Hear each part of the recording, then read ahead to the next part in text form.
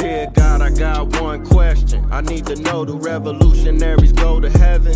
And if so, may their legacies last forever and their seeds grow. Tell them that we love them so and never let them die slow. It's like we cursed to be born black. We was kings and queens, now look where we at. I know it won't be long before we take it back. I just hope I live long enough to see it happen, and that's a fact. Cause one thing when you pro-black, you might love your people, but they may not love you back. For more than 400 years, we've been under attack. We survived slavery and then they gave us crack. Do revolutionaries go to heaven? Do revolutionaries go to heaven? Do revolutionaries go to heaven? Do revolutionaries go to heaven?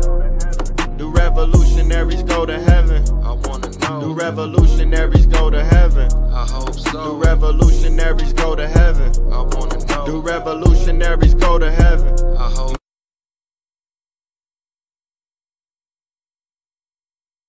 Let's see. Peace, King. How you feeling? Peace. Can you hear me, brother? Yeah, definitely. Oh, good. Okay.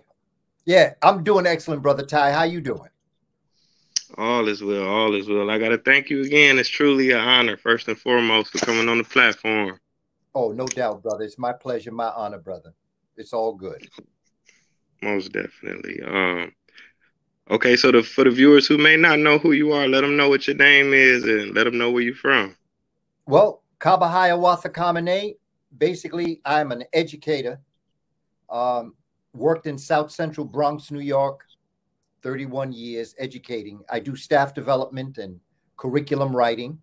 I've written 3 books, and I do webinars, which are quick webinars, teaching our community educational methodologies. And then I do webinars that teach the content of the materials of what we need to know. There's a difference between what you teach and how you teach. And I've developed webinars to teach how to teach, and I've developed webinars to teach what to teach.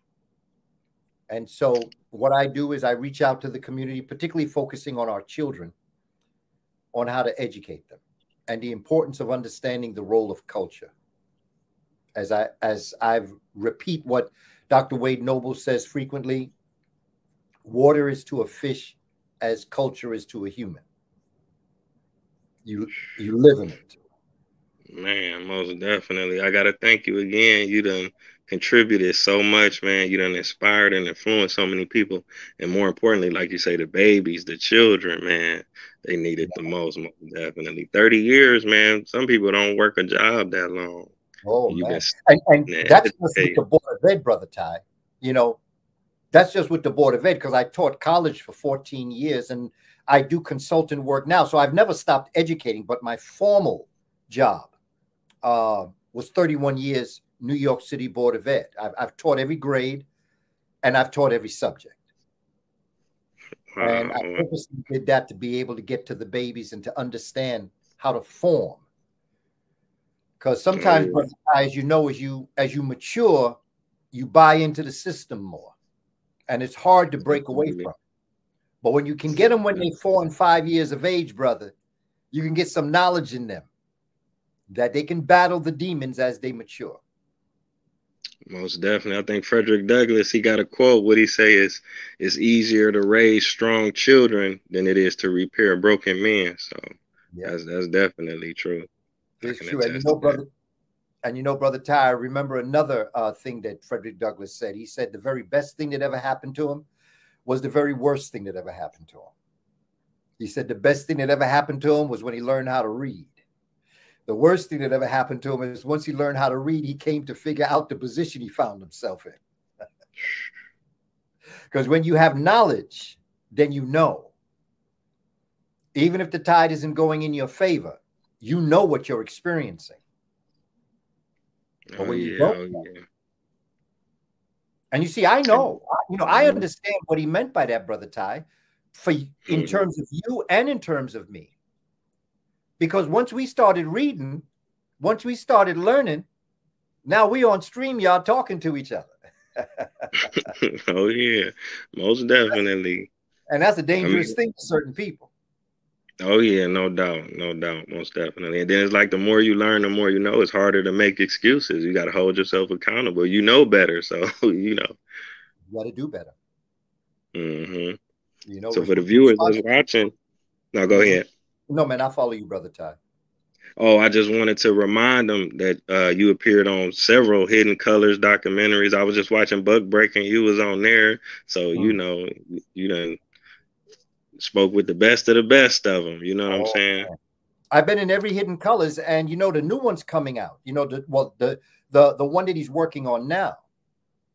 You know, he's already put up on Instagram. He spoke to Sister Vicky Dillard, and today he spoke to Brother Dr. Phil Valentine. And Wednesday, James Smalls and I are scheduled to go into the studio. Wow, so we're working on the next one, brother. 1526, The American Maroon.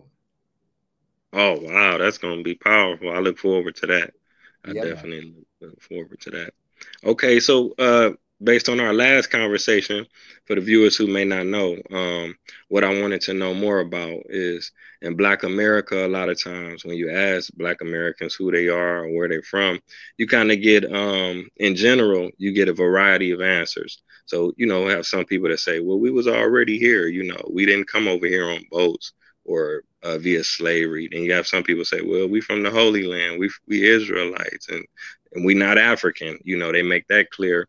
And you got some people like, oh, we from Africa, but we from the West Side, or we Moors. So is it any group of people on the earth that exists independently of African people? No. And everybody's the same. And see, I'm tripping over the fact that we're fighting over things we call ourselves. You know, it's like if we fought over our name. Your name, Ty, my name, Kaba, Jill, Judy, John, Kwame. And we all gonna fight over our name. Yeah. But we're all the same person. I can't. My thing is, if you're a human being, you're an African. Now, did we use the term African? I doubt it. But it's a common term that we all can use to at least be on the same page with each other. It is also what we call a landmass. And so that becomes very important. All human beings are African. Even if you're German, even if you're from Denmark or Norway, if you're Japanese or Chinese, Slovenia, if you fast-tracked your ancestry back, we'd all find ourselves in Central South America, and our ancestors would be the Twa, Mbuti, the Khoi-San.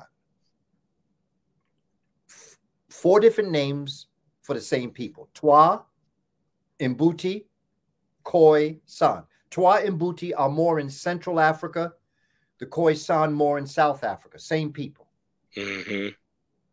They are the original human family. And out of them came all of us.